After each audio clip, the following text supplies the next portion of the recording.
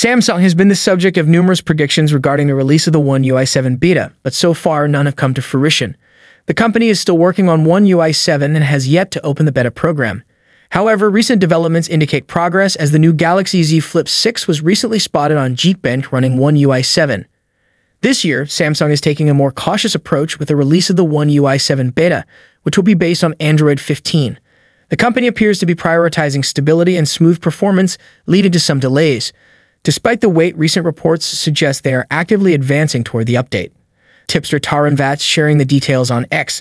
The device achieved a score of 1227 in single-core tests and 5781 in multi-core tests, making it the first foldable phone to be benchmarked with One UI 7. This is a strong indication that Samsung is making significant progress and may soon open the beta program for One UI 7. Additionally, Samsung has updated its Galaxy Themes app to support One UI 7, which is based on Android 15.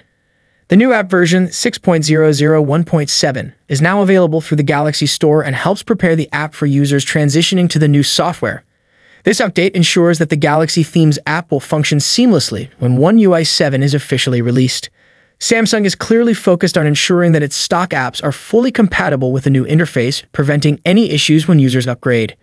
The addition of Android 15 support in the Galaxy Themes app further suggests that the One UI 7 beta release is on the horizon, allowing users to transition smoothly without interruptions when the new operating system becomes available. One UI 7.0 beta and learn about its new features. The beta program is scheduled to begin in early October, with the stable version expected to roll out by December. Samsung has a wide range of devices lined up for this update, including various tablets and budget phones.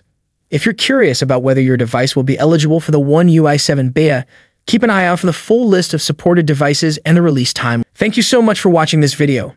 If you enjoyed the video, remember to give a like to the video and subscribe to the channel, and I see you in the next video. Peace out.